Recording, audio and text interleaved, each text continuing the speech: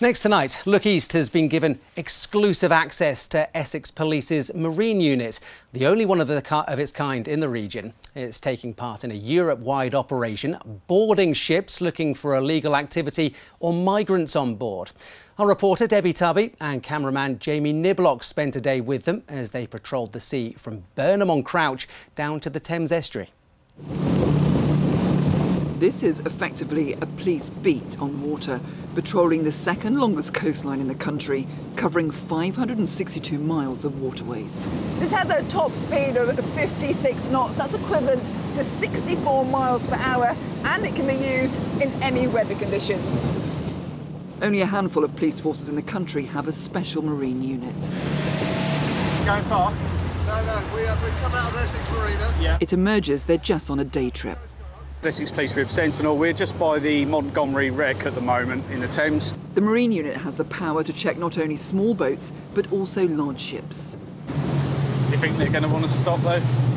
They won't stop, but you can do it on the move. They have no intelligence to say this cruise ship in the Thames Estuary is carrying anyone illegally, but as part of a Europe-wide operation, they're checking security on as many vessels as possible. Just wondering whether it would be in order for us just to come alongside your pilot door and put a couple of officers aboard. Okay, I will inform the captain, and can you just stand by 06 and I'll let you know. They wouldn't normally board a moving cruise ship unless it was an emergency. We look for any signs of modern-day slavery, see if they've got any information they might be able to pass us about where they've come from and any concerns they've had on the way over there, any suspicious activity. They have to travel at the same speed as the cruise ship to be able to get on board. We have to match it, lock the boat onto the side. The ladder is lowered, they're given permission to go on board. Any concerns you might have picked up on or been aware of as you come over? I think you come from France, haven't you? Yeah, we come in from France. They're taken up to the bridge. This ship's voyage with 1,000 passengers on board includes the Seychelles and Iceland. It plans the dock in the Thames Estuary for the night.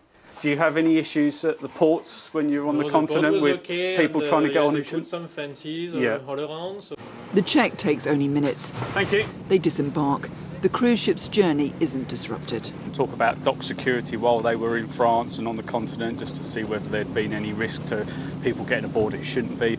They not only board commercial boats but constantly look for illegal activity, even on these, the Mansell forts, built to deter German forces and defend our coastline. They're just checking out these World War II forts to make sure there's no one on them, because that's what's happened in the past. During lockdown, a group from Manchester became marooned on these, 8 miles offshore. Their boat drifted out to sea. The Marine Unit came to their rescue. We've just spotted this vessel that's come into the Thames Estuary. We did some checks and we can see that it's come round from Portsmouth and come out via the main shipping channel. Yeah, it's okay. Thank you. They want to check it didn't pick up anyone en route. Yeah, you're all right. Oh, don't be frightened, no. Any issues at all, any problems? None at all. No, nothing in the channel, any concerns or anything like that? Or? No. It's all legal. The yacht has been delivered to the West India docks in London. Have a lovely day. This patrol, assigned to keep our coastline safe, may not have found marine crime, migrants or missing people today, but they never know what criminals or weather conditions they might have to face. Debbie Tubby, BBC Look East on the Thames Estuary.